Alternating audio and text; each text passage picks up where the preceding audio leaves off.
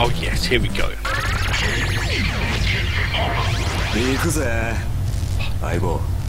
It's Kick and Punch Hopper. Kick Hopper is the guy who was TheBee earlier in this story mode. Punch Hopper was TheBee after him. Kageyama also had TheBee at one point. Fight. There was a joke about how TheBee was like the slot of the Zectors, because like 3 people had it. This can get quite difficult because there's 2 of them and 1 of you, and it's difficult to start doing your moves because they will do stuff like that. So yeah, they sort of teamed up. Got the Zectors from Hell or something. That's about as much sense as it makes in the show, seriously. And then they were like dicks, pretty much. They still killed worms. They helped out occasionally, but pretty much they were just trying to antagonise the main riders most of the time, them being Kick and Punch Hopper.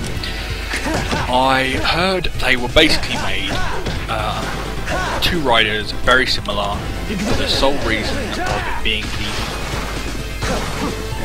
35th? Is that right?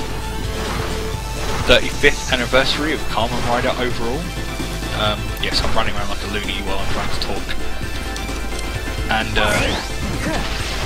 they wanted them to sort of symbolise Kamen Rider 1 and Kamen Rider 2, as in 2 riders who just worked together. I don't know. They were based off grasshoppers, and these 2 were based off grasshoppers. Thank you, can I now cast off? Okay, good. Oh, I'm so screwed. There is no way I'm doing this.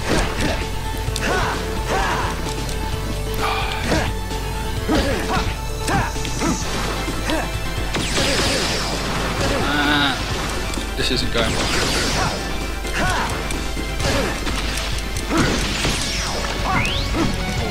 This is actually going a bit better.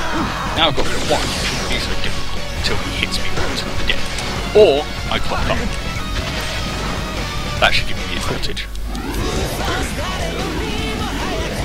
So yeah, clocking up will give you the advantage if they don't have enough cup bar to utilise their own.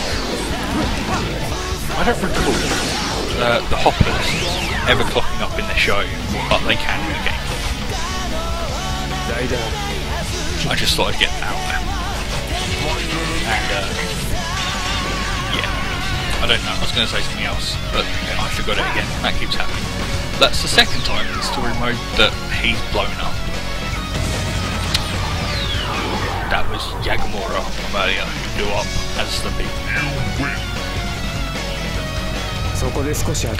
Haha, I just beat you 2 up, no Nikki knows I'm leaving. That's what he said.